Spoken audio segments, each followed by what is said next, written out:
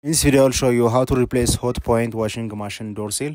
Replacing the door seal on Hotpoint washing machine can be done with some basic tools and patience. Let's get started. First tool you will need a screwdriver or Phillips and flathead. After that, pillars and replacement door seal, and ensure it's compatible with your Hotpoint model. After that, the first step is turn off the power. Unplug the washing machine from the power supply for safety. After that, access the door seal. Remove the retaining band. Open the washer door and locate the metal and plastic hand securely. The seal to the out door. Use a flathead screwdriver to gently pry it off. After that, pull the seal free. Detach the edge of the seal from the front panel of the washer. After that, remove the front panel.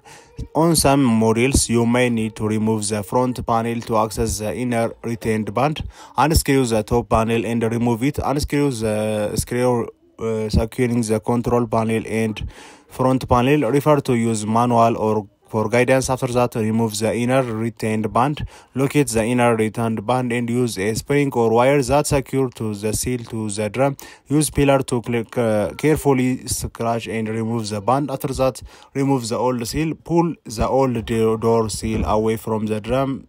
Take note of its orientation to install the new one correctly and install the door seal.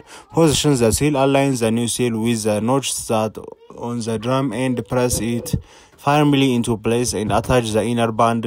Refit the inner retaining band using pillars. Ensure it's secure and the seal is firmly in place, and reattach the outer seal. Scratch the seal around the edge of the front panel opening. Refit the outer retaining band securely using your hands and screwdriver and reassemble the machine. If you remove the front panel, reattach it along with the control and top panel.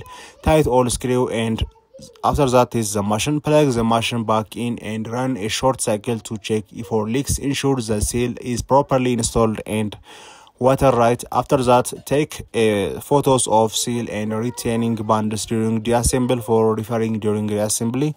Clean the area around the drum before installing the new seal to ensure the proper fit.